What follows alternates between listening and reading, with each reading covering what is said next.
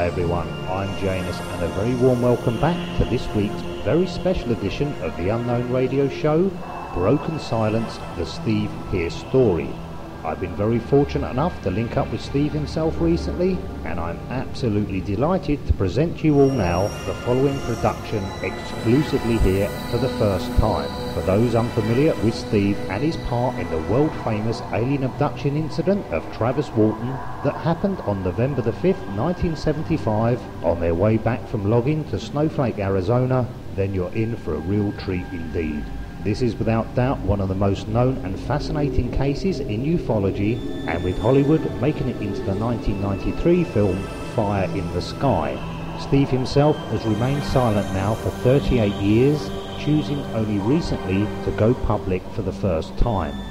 What you're about to hear now is Steve's version of his story and in his own words. As ever with the nature of my show, I've composed and recorded some brand new music, as well as included past works of mine to form a soundtrack as Steve's tale unfolds. Without further ado, please sit back now, relax and enjoy Broken Silence, the Steve Pearce Story.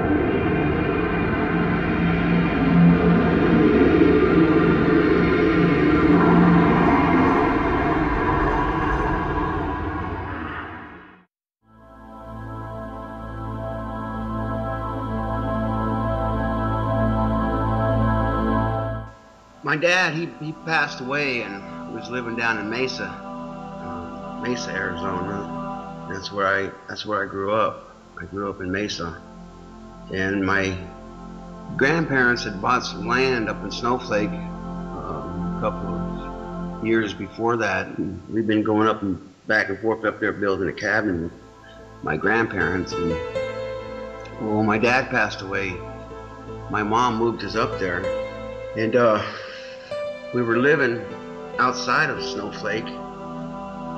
We had no electricity, no running water. We had to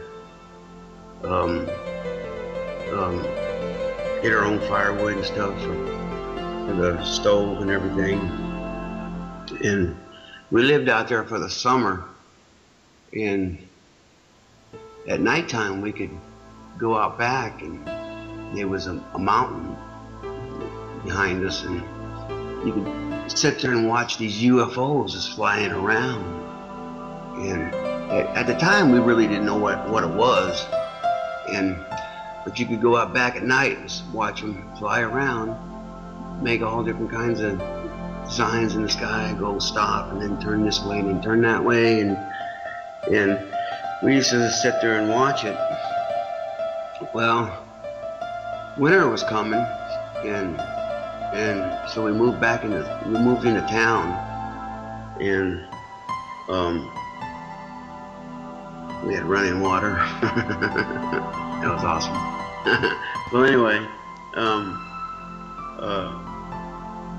I went to work for Mike. I had an uncle and a cousin that was working for Mike Rogers, and they got me the job, and I knew of Travis for like a year or so before this happened. I didn't hang out with him. You know, I would go up there when we went to Snowflake and stuff. We'd see him and stuff. But I didn't hang out with none of them because I was 17 and everybody else was in their 20s, and I think Mike was even older than that. I think he was closer to 30. And so my mom wasn't gonna let me hang out with these guys, but we went to work like anybody else does. Let's go to work, and my uncle and cousin, they quit, and another guy, 3 guys quit at the same time, and so we was getting behind on the contract. And then John Goulet, Mike Rogers' brother-in-law, he came up from Phoenix, and he had a guy with him named Dwayne Smith, and they hired on with us. So it was Mike Rogers, he was driving. Kenny Peterson was in the middle, and Travis Walton was on the far right in the front seat. Travis was on the shotgun side. In the back seat was Alan Dallas, then me, John Goulet, and Dwayne Smith was on the far left behind Mike. Well, we loaded up for the day. We took off. We seen this, I think it was Alan that saw first, saw some light through the trees, and we couldn't figure out what it was. And somebody said it looked like the moon, and no, there's the moon over here on the other side here. It's not the moon. And then someone said it might be a wrecked airplane, and John Goulet said, no, I know what an airplane wreck looks like. It's not an airplane wreck. But we couldn't really tell what it was, but it was this bright white coming through the trees. And as we made this one little turn, Alan Dallas says, it's a spaceship. And he hits the floorboard, and kind of, well, he gets back up, but he's still looking out the window of the floorboard as we're coming around, and I scoot all the way over to the door, so I have a real close view. And then Mike stops, and because Alan Dallas is on there, it's a UFO, it's a spaceship, it's a spaceship. And Mike stops, and Travis gets out, and to me it looks like he was like in a trance, and because people were hollering at him. He turned around once, and this gave us this weird, strange look, and started walking towards it, and then he ducked down in between these dead trees, and when he stood back up, this thing's hovering in the air. It's solid white. It's not moving. It's just hovering there. All of a sudden, it started rocking back and forth. It had a beeping noise to it, and then a loud pitching noise. And then all of a sudden, this bluish green light came out and zapped Travis in the chest. And Travis flies back about 15 feet. He hits the ground, and I can see him hit the ground, and his body kind of like bounces. And then he just stops. He's not moving. I holler out, "They got him." As soon as I said they got him, Mike Rogers takes off. We're running all over pine trees and everything else, man. Mike wasn't missing a gear. And we get down a ways, and right before we get to the main dirt road, Kenny Peterson gets him to stop, and we all get out. As we're getting out, we've seen this white bright light go across the sky. It went like northeast, and we were getting out, and everybody's hollering and screaming at each other, and can't figure out, we're trying to figure out what we're going to do. And Kenny Peterson goes, we need to go back and we need to go look for him. John goes, yeah, we have to go back and we look for him. And then I think it was Dwayne Smith says, no, he was disintegrated. And I said, no, I seen him hit the ground. His body is there. I know he's there. His body is there. But I was thinking he was dead. And so we all decided to go back and look for him. We all got back in the pickup, and we went back and we looked for him, and we couldn't. We had one flashlight, and we couldn't find him. We looked everywhere. He was hollering his name and everything. He couldn't find him. And we looked and looked and looked, and he wasn't there. Now we're trying to figure out what we should do now. Should we go call the cops? Should we go to town? Get some people to get a posse, come out here and help us look for him, And Kenny said, we need to call the cops. And me and Alan Dallas, we weren't too crazy about calling the cops, because we knew the cops weren't going to believe us. They weren't too crazy about the four in the back seat anyway. And so we go into Heber, and the first phone booth we come to is a telephone substation, and there's 2 phone booths hooked up at this building. And Kenny gets out, and Mike's still upset because when we were up there looking for Travis, Mike falls down to his knees and says, "Oh, I left my best friend behind me, and I left my best friend behind," and he was really upset. So when we got back down to call, Kenny did call the cops, but he didn't tell the cops that what happened. He just said, "I got a missing person." And so we went out to the main highway where the gas station was at, and sit out there, and we waited for him because Heber's a small town. And the first one that showed up was a city cop, I think, and then a deputy sheriff showed up, and then Gillespie, the county sheriff, showed up, and we were telling him what happened and everything, and he thought we were drinking beers, was partying or something, or and he got each of us alone and talked to us, and then he says, "Well, I want Mike Rogers has to go back because he's the crew boss, and I want 2 other people to go back." And so Kenny Peterson and Alan Dallas, they went back with the cops. Me, Dwayne Smith, and John Goulet took Mike's pickup back home, back to Snowflake, and John Goulet drove the pickup. Well, the next morning, they still ain't found Travis, and the cops are getting this posse together, and they're gonna go out and look for him. And there's people at the door talking to my mom and telling my mom, we think Travis is dead, and we're gonna go out there and find a body and everything. So I snuck out the back door, and grabbed my boots and my hat, and snuck out the back door, and I hid all day. I went to a girlfriend's house, and I was hiding in the bedroom when her mother came home from lunch, and her mother was telling her that, you gotta stay away from that Pierce boy. The whole town thinks they killed Travis.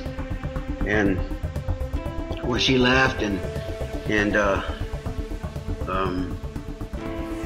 she came back in the bedroom. I thought she was gonna make me leave, but she let me stay until her mom came home. But her mom came home later on that night, and then I sneaked back home, and it's dark, and they still haven't found Travis. My mom says someone came by and said the cops were out there looking for him, but they never did find him. And then I'm lying there the next morning and trying to sleep, tossing and turning. The sun's coming up, and I notice there's people looking through my window. And there's a news reporter taking pictures. He's looking through my window taking pictures. And I go outside, and there's all these people out there. People came from all over the world. Within a couple days, people just came from everywhere. And they were chasing us and trying to get our pictures, and every move we make, there was somebody there asking us all kinds of questions, And so I did a lot of hiding. And then I was going in the back way, trying to stay out of sight, and the city cop pulled me over and told me to get in the back of his cop car. And I get back there, and we went for a little ride, and he was telling me that in Arizona you don't need a body to be convicted for murder, and if I'm involved in it, I'm just as guilty as the person who did the killing. So, if I confess right now and telling what happened, that, they would be on my side, try to help me out.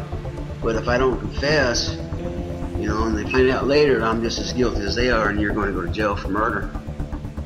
Well, I told the cop, what we told him was true, and he let me out, and he told me to think about it and let him know.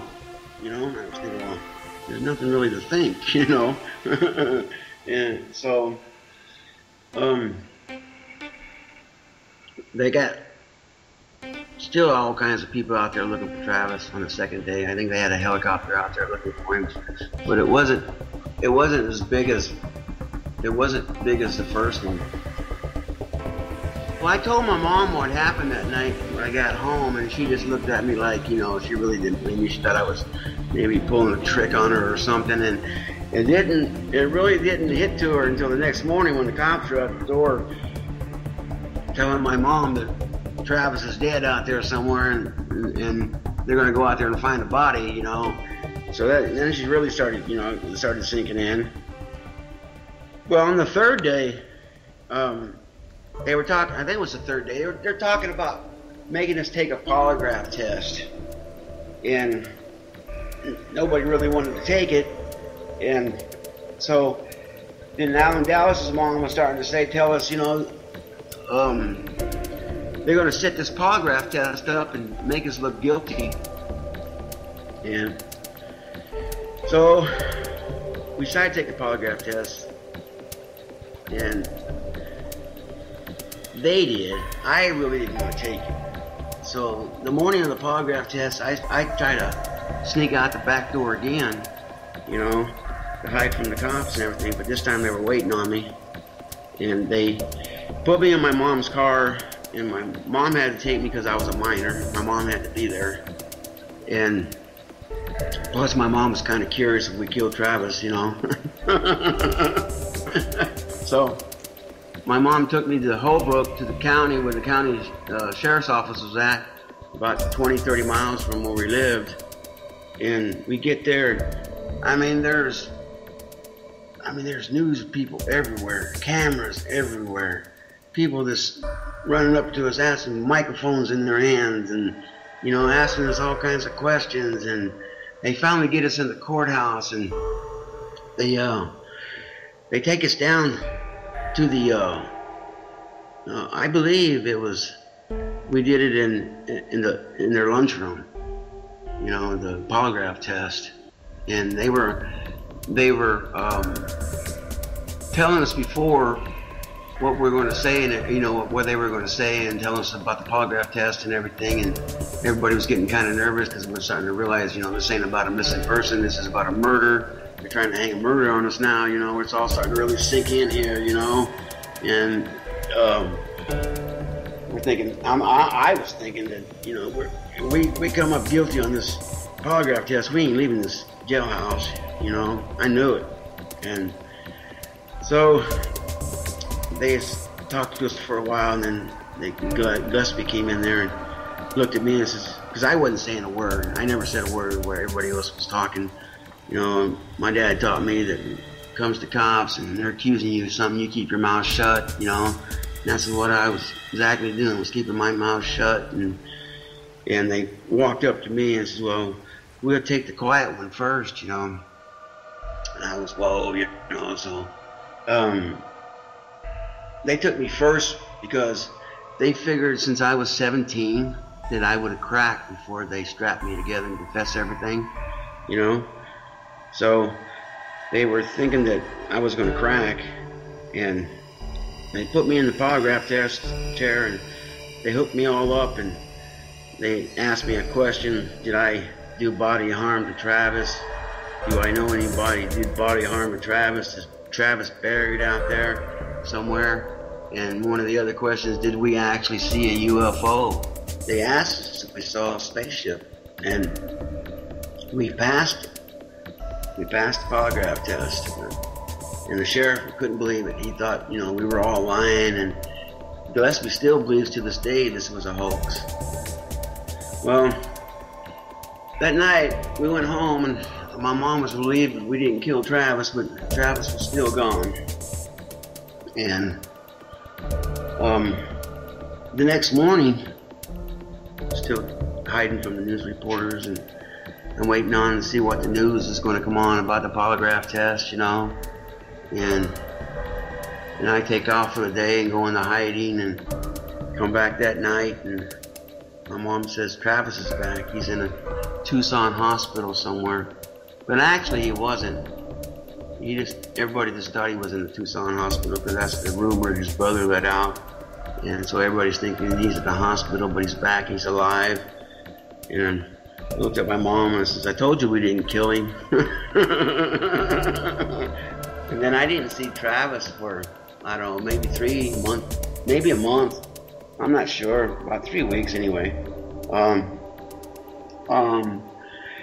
He came back up to Snowflake and we all met him at Mike's house. And he told us the story and we believed him. I mean, it was something about his eyes.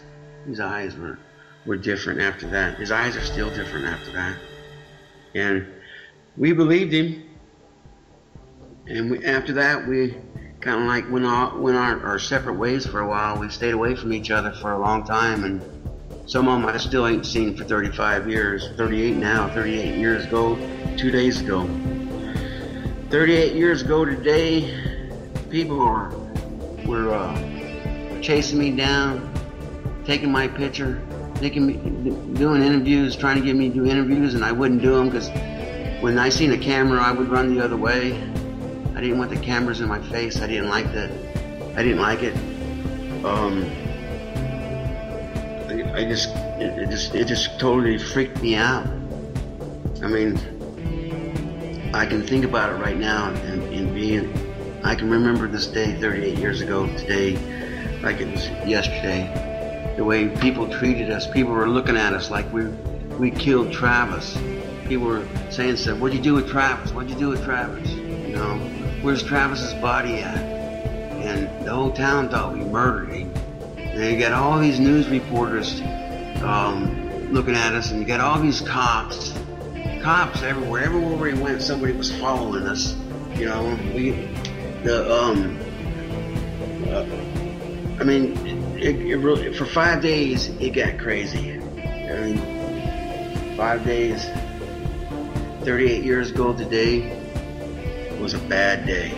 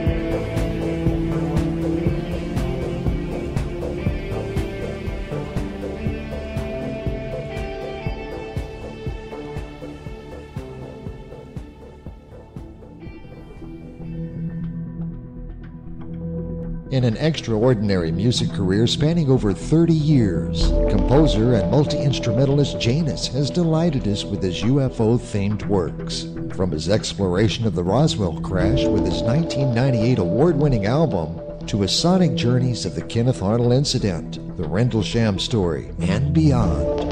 All available music by Janus can be found at his official music website. Go to janus.soundfuturesdirect.com. Janus, expanding the frontiers of music and the history of ufology.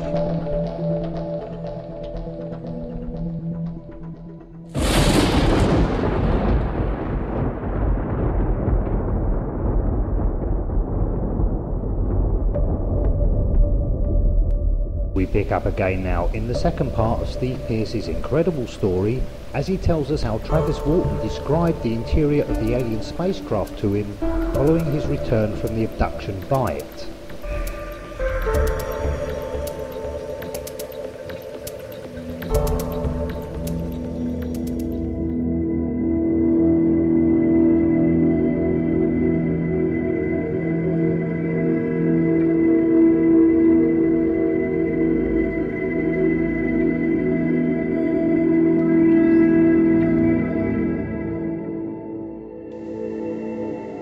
He was in a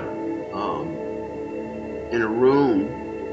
They laid him on a table, and they put something over him, and it kind of freaked him out. He jumps up, he grabs for this tube and thinks it's glass, and he tries to break it, but it don't break, so he's swinging at them. And I believe they were 3 of them, and they were grays, and the grays went down a hallway that forked. They went one way, so he went another. After they left, he went inside this room that had a chair in the middle, and he could see the universe. And there was, on the chair was all kinds of knobs and stuff, and he was kind of like messing with the knobs, and the room would go in a circle, like, he could see the stars. And I guess he was in the pilot's room, and pilot's chair. And then somebody that looked like us, that was in an astronaut uniform, came in there and took him by the hand and led him into another craft, and that's all he can remember. Well, it was solid white. It was like a white I've never seen. And I've seen UFOs before that and after. I've seen a lot of UFOs. It's been in my life, all my life, it's part of my life. I believe once you start seeing them, you'll see them for the rest of your life. There's a reason why they're there. And it was like 2 cake pans on top of each other. But it was solid white. That's how it was shaped. And you could see the window frames coming down from the craft. They looked like window frames. I couldn't see nobody in the windows. You could just see like a frame coming outside the craft, and then one piece all the way in the middle coming across. And it was solid white. It was beautiful. The beam was like a bluish green color. It came out and it kind of like V'd out. It was smaller at the beginning, then it kind of V'd, got kind of bigger, and it lit up the whole sky. And I don't believe Travis felt that. It was like, you don't see the bullet that gets you. Well, that's what I believe. I don't believe Travis, because it happened too fast and he was out. So it was beautiful, the most beautiful thing I've ever seen. And then when he got zapped, it got brighter and brighter and brighter. This UFO got really, really, really bright right before it zapped him.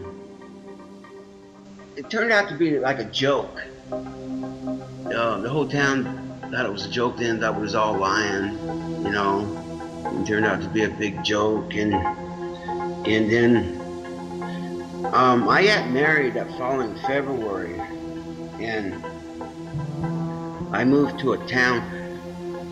I didn't even invite none of these guys to the wedding. Not one of these guys came to my wedding because I was trying to stay away from them. And then I moved to Taylor, and And when I moved to Taylor, there was a city cop named Jim Click that came to my door one day and told me that Philip Glass said he'd give me $10,000 to say it was a hoax. And then I asked Jim Click, is that all you wanted? And he goes, yeah. He says, Philip Glass says, get a hold of him and he'll give you $10,000. You say this was a hoax. And what? At the time, I always thought Philip Glass was a news reporter. And I always did until a couple years ago when I got back into this. Travis was telling me some things about him. But anyway, at the time, I just blew it off. I just didn't really think of it, because I was hiding from reporters, and I really, I even hid from, there's a National Star gave them some money, and National Enquirer, no, it was National Enquirer, gave them some money, and they got a picture of them all holding the checks. Well, I'm not in the picture, because I didn't want to be, it's hard to explain. It just really freaked me out afterwards, So I was just staying away from everybody. And to me, being in the spotlight, that wasn't just me. I didn't like the spotlight.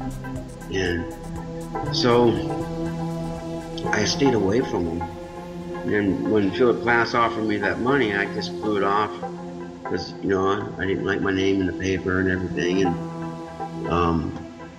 my family thought we were all nuts and thought either that was from the devil or something.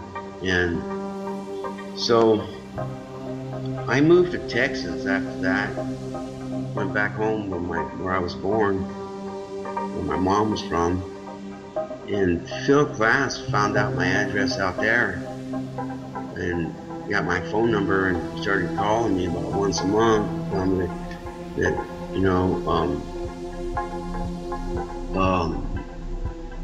you say this is a hoax, I give you $10,000 and all this, So I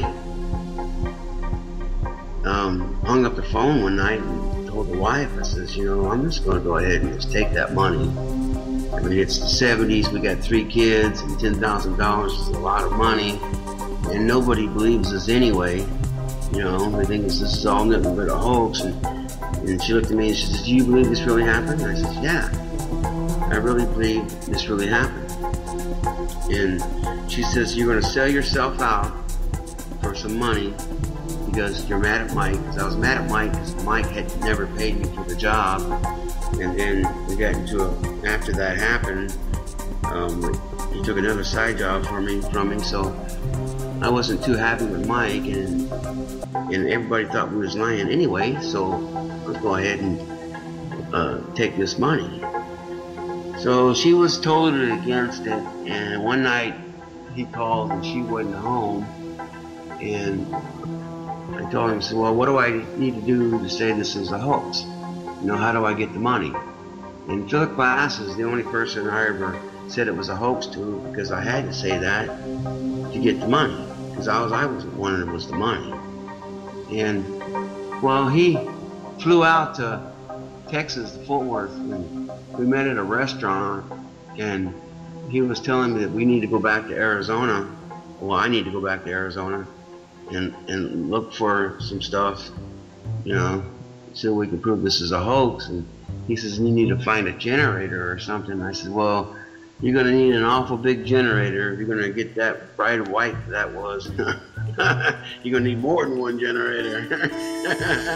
He just looks at me. He said, well, you need to go back and find something. So we talked for a while, and he left, and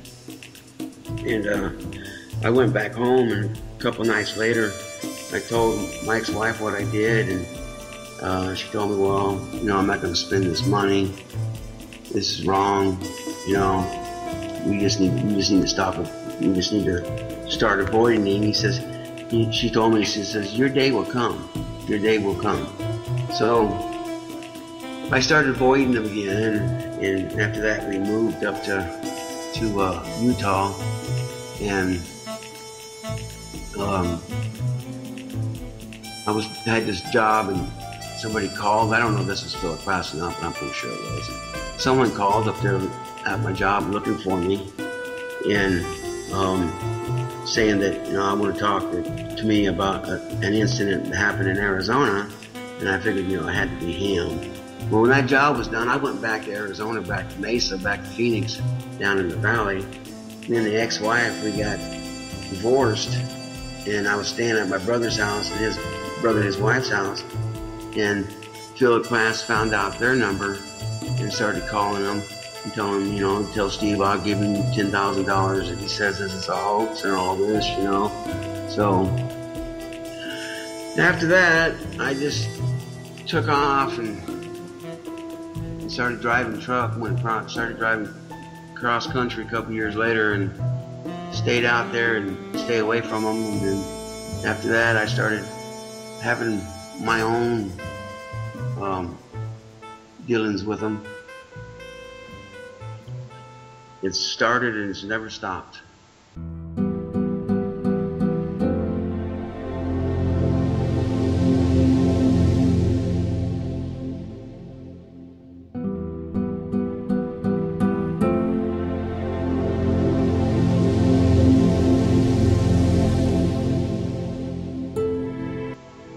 Well, in 93 and 94, I was in a truck stop, Barstow, California.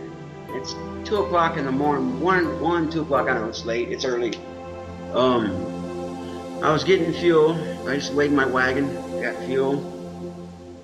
And I went to the fuel, the pay for my fuel, and I paid for my fuel, the fuel desk, and I went to the bathroom. And as I was coming out,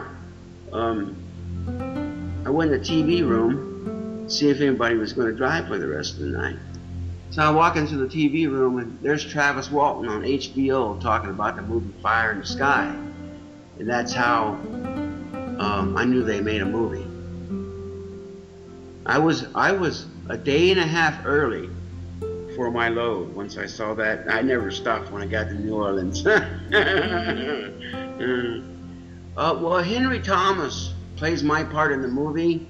I think his name's Greg, I don't know.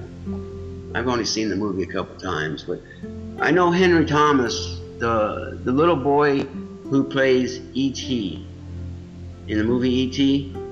He plays my part in the movie. He's the kid. Henry Thomas is the kid in the movie. Well, Travis said they couldn't find me. Well, they didn't use John Goulet's name either, and John Goulette got paid for the movie, and they still didn't use his name. Kenny Peterson, they changed his name. Dwayne Smith, they took him completely out of the movie. So, Hollywood can do what they want once they buy that script, I guess. Part of the movie is true, okay? But like the incidents that I'm reading, National Enquirer and we're driving down the truck, we're in the pickup, and Alan Dallas hits me in the head, and Travis protects me, gets involved in it, and that part of that is true, but the part about me reading reading the National Enquirer ain't what started the fight, So they mixed the things in with things that were kind of true, but they changed it a little bit, you know what I mean? And I don't know, I'd say the most of the movie is wrong. It's all Hollywood. The part about the tree falling down, Travis, that part's true. I was there, I saw that. Alan Dallas, the day that this happened, Alan Dallas is cutting down a tree and it almost hits Travis, And Travis thought he did it on purpose, but I always thought it was an accident. That part's true, but a lot of the movie isn't true.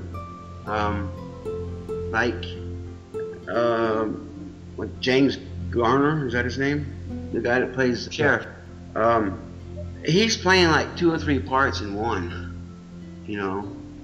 And Gillespie didn't come up from the valley to do this. He was in Holbrook. He was the county sheriff, You see what I'm saying? So they changed it and did it their way, And part as the UFO goes, they ain't what it looked like. It was solid white. I mean, they made it look like some kind of volcano all red looking thing, you know what I mean? And the part about Mike going back by himself, that what really pissed me off about the movie. You know, they portrayed Mike as being the tough guy and all this, you know. That ain't what happened. I was disappointed in the light from the movie, because it looked like they just put a spotlight on him and that was it. They put more special effects in the UFO and they did the zapping part, you know. But if you watch a film called Paranormal Witness, it was on the Sci-Fi Channel. It comes on Wednesday nights. We were on it last year. It's called The Abduction. If you see this has Gillespie in it, the other cops in it, the guy that did the polygraph test, the doctors, me, Kenny, John Goulet, everybody's in this. This is the best one. If you want to see a good one, watch that. Gillespie still believes this was a hoax. The sheriff, to this day, he believes we put one over on the law enforcement. It is amazing, ain't it?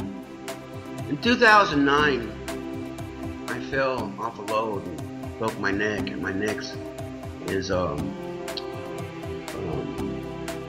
know, the 3, 4, 5, 6, 7 vertebrae is all one piece now. And I was sitting at home healing, and after the surgery, and we got the movie Fire in the Sky, and I was telling my daughter, Henry Thomas, that's me. My daughter goes, well, your name is different. How come they changed your name? I said, I don't know. So I got a hold of Travis and told, you know, and Travis sent me the book, and my name's in the book, and pictures in the book and everything, and Travis's book, and he sent her a poster, Travis getting zapped, and then a couple other things, and she believes. And then she got telling me that, you know, you need to go out and start talking about this. And I was thinking about it anyway, because if I don't come out and talk about it, somebody else will. And they will tell a story about me that didn't happen. Like in the movie, it shows me going back out there with the posse and looking for Travis the next day. That didn't happen. You really think I'm going to go out there with a bunch of cops looking for a dead body? Come on, you don't know me very well. How are you going to run from 100 cops? There's no way in hell I would have went out there. They would have had to drag me to get me out there. You know, I stayed hidden. I thought Travis was dead. I thought they were going to come after us for murder, and they did. And, you know, just like the polygraph test, I didn't want to go do that because I just knew they were going to make us look guilty. You know, today I'm glad they made me, you know, because we all passed it, and I'm glad I did it. But at the time, I didn't want to do it. I believe they're all connected in a way. There's a reason why they're here. I'll tell you one. I was going down the highway. I was in New Mexico, and I was going up Route 666. They changed it to 491 now because people didn't like the 666, the Mark of the Beast Highway, I guess. And I was heading towards Shiprock, New Mexico, up by Cortez. We're down from Cortez. But I was heading that way, and I noticed there was a bright light behind me, and then it got right on top of me. And I'm thinking, oh, here we go again, you know. So there was a gas station that was closed, and I pulled into it, and I got out of the semi. You know how semis got steps. Get up into it.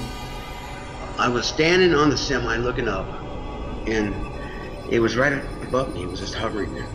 And I looked down the highway, and I seen these headlights coming, and I looked back up, and I looked back down to see where the headlights were at. And the next thing I remember, it's the next morning, and they're beating on my semi, telling me that you can't park here, they're fixing to open the store up, you gotta move your semi.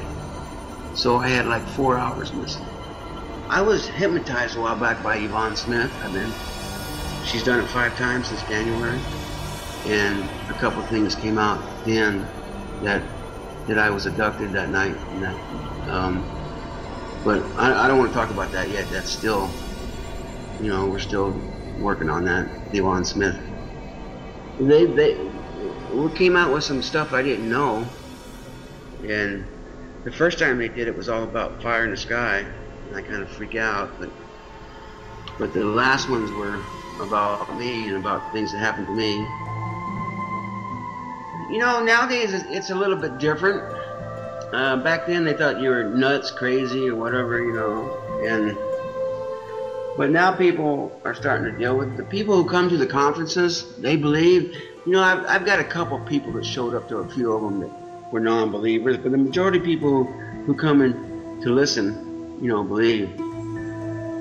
But it's just like if I walked into a grocery store and told my story to the guy at the cash register, he'd probably think I was nuts, Before, I was really careful who I told my story to before I came out, but now I don't care. I tell everybody, believe me? No, I don't care.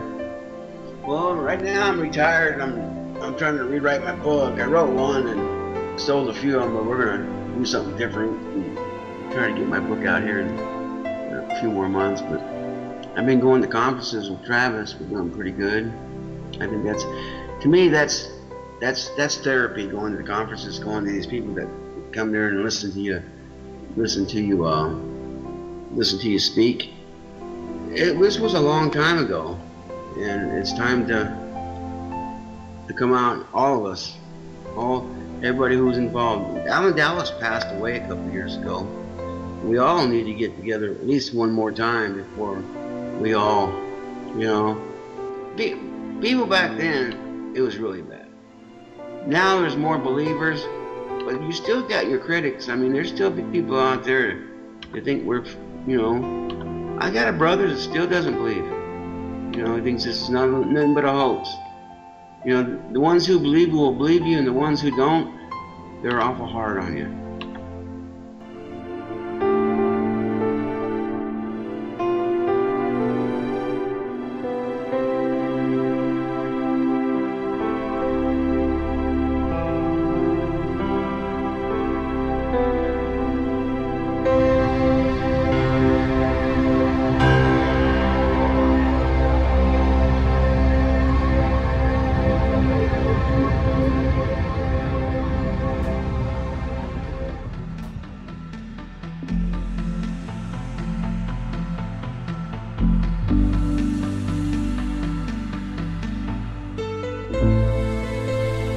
Well everyone, I hope you enjoyed Broken Silence, the Steve Pearce story, here on the Unknown Radio Show, as much as I have putting it all together. I'd just like to say an enormous thanks to Steve on behalf of myself, the listeners, and in fact everyone as absorbed in this incident as I've been since it happened back in 1975. I know breaking his silence and going public with his version of events after so many years couldn't have been an easy choice to make. But we can be thankful that he has done and continues to fly the flag and tell the world how it happened. So again, a big thanks to Steve Pearce. Steve also has a brand new official website, so please do go check that out and keep up to date with all of his news, and you can find that at stevepearce.soundfuturesdirect.com.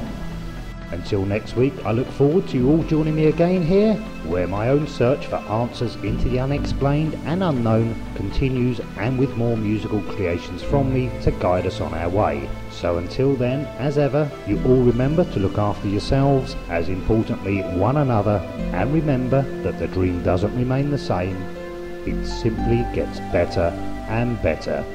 I'm Janus. Good night everyone.